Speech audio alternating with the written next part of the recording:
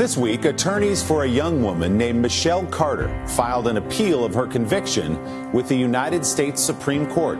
Carter, you may remember, was found guilty 2 years ago of involuntary manslaughter and sentenced to 15 months in a Massachusetts jail for her role in the 2014 death of her 18-year-old boyfriend. The story captured national headlines, and now it's the subject of a much-discussed new HBO documentary. Simone Boyce of our streaming service NBC News Now has our Sunday Spotlight. When filmmaker Erin Carr is behind the camera, she often explores how a thought becomes a crime.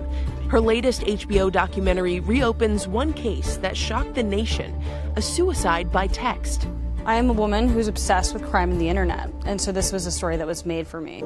Conrad Roy and Michelle Carter were both searching for something when they found each other in 2012. The high schoolers were geographically separated and yet intensely connected. But that chemistry soon became toxic.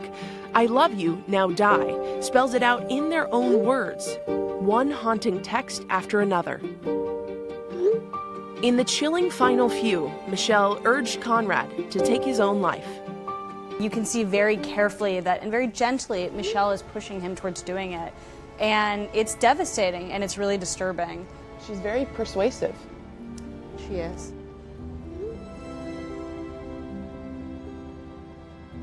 I Love You Now Die asks questions about mental illness, digital behavior, and accountability in a digital age. This is a film about isolation. It's about loneliness. And that's not just with Michelle Carter, that's also with Conrad Roy, who is a smart, charismatic, really wonderful human.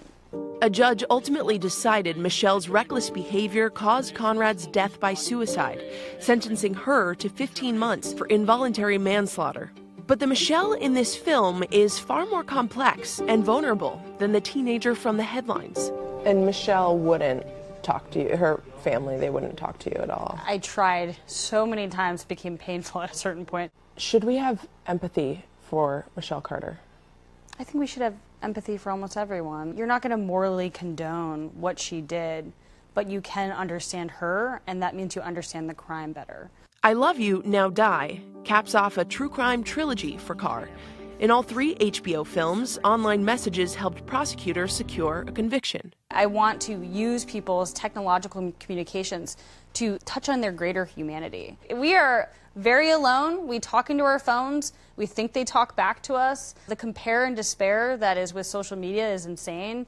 I participate in it. All of my films, bad things happen because of text messages. Exploring how media impacts our world is in Erin Carr's blood. Her father, David Carr, was the influential culture columnist for the New York Times. My father was one of the most profound relationships I'll ever have in my life. When I think about Michelle Carter and about Conrad Roy, it's about that connection with a parent and what happens if it goes away. On a foundational level, it has interacted with almost every part of my work. You can encourage someone to die via text, and you can commit a crime via text.